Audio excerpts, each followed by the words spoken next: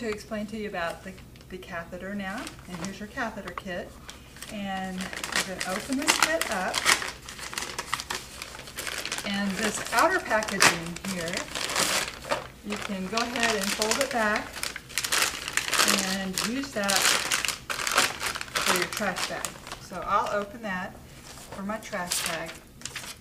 And then the catheter kit itself, I'm going to open it away from myself. So we're going to open it away, and the reason we do that is because we don't want to be putting our germs over the sterile field. This is the sterile field right here. So you want to open it away so your germs aren't falling on the sterile field. So now that we get that open, just going to get these edges back, and there's kind of a little unwritten rule that you can touch the outer maybe ½ inch edge of your sterile field here just to move it around. And if you need to move it from underneath like this instead of on top, because this is all sterile, so you can move this back here out of the way. The next thing we're going to do is take the top sheet by the very edge, and the edges that you touch, these two edges are going to go under the patient. If you look really good, this side is shiny and this is flat. So we're going to put the shiny side on the bed. Just ask your patient to lift up, and we'll place that under the patient. Then the next thing we're going to do is we're going to get the gloves out, and you take your gloves off the sterile field, and we'll just open them right here on the edge of the bed, or you can open them on the table too. You just don't want them on your sterile field. Let me move my sterile field out of the way. And for sterile gloving, remember that you pick it up on the inside of the glove, slide your hand in like this, and then the second one, it's under the edge right here. Slide your hand in, and then you want to adjust them from the middle and right here. So I can touch this in the middle because it's still sterile and get it out of the way. And this I can touch in the middle because it's sterile. Okay, but this is my real sterile field here. Now I'm going to take this little barrier out, and I'm going to place it on the patient so it can be a barrier between my hand and the patient. This right here is the catheter, and we'll take this little piece of plastic off of the catheter.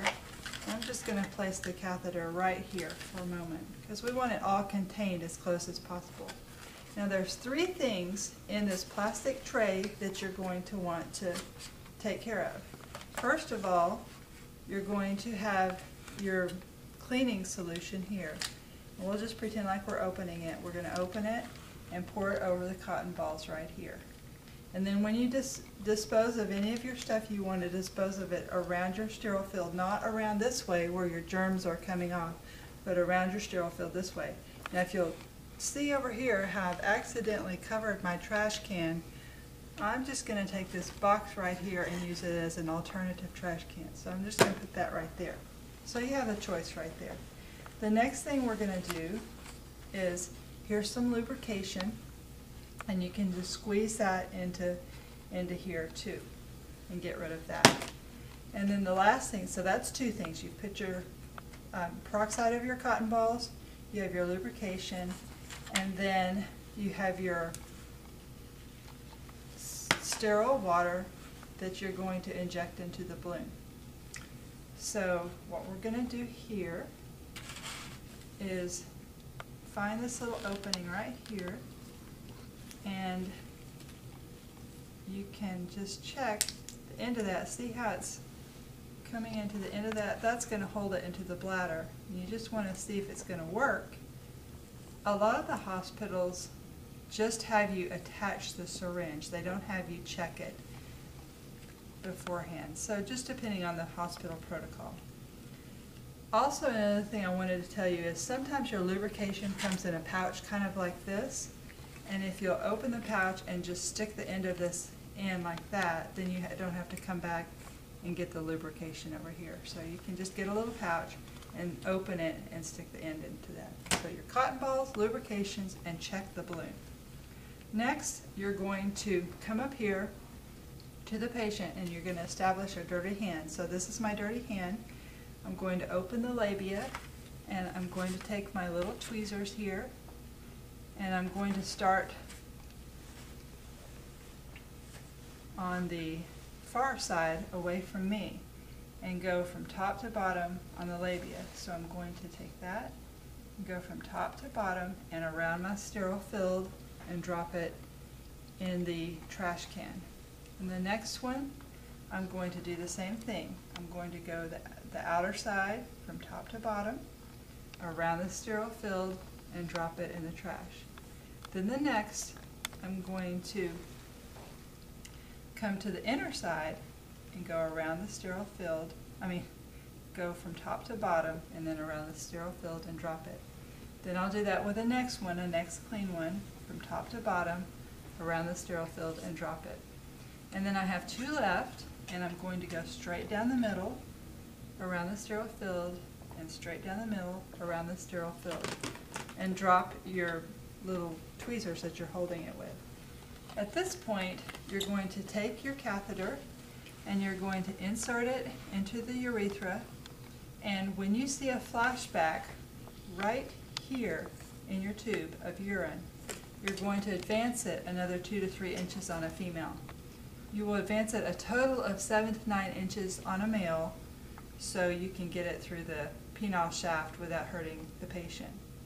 Now I have it now this is really important to remember. See my hands right here? With my dominant hand that's holding it, keep holding it because it's lubricated, and if the patient coughs or sneezes, then the lubrication is going to force it out. So keep it held with your hand. Take your non-dominant hand and push in your fluid with your non-dominant hand while holding it with your dominant hand. When you've done that, you can give a little tug with your dominant hand to make sure that it's going to stay in place.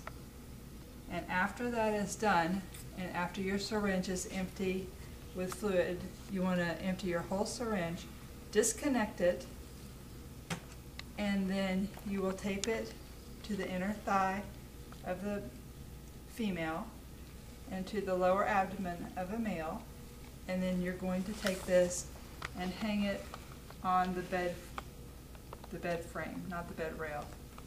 And right here is an important little thing because you can actually take a syringe and connect it right here to this port and get a sterile specimen from it. If you need a sterile urine specimen from the catheter tube. And then when you go to disconnect the catheter, DC it or discontinue it, all you need is a brand new syringe, and you're going to attach it right here, and you're just going to pull the fluid out of it until it slides out of the patient. So you want to make sure all that fluid is out because you don't want to pull out a bulb that's still inflated. So all you need is a pair of gloves and a new syringe for that. And that's your catheter. See if you can answer these questions.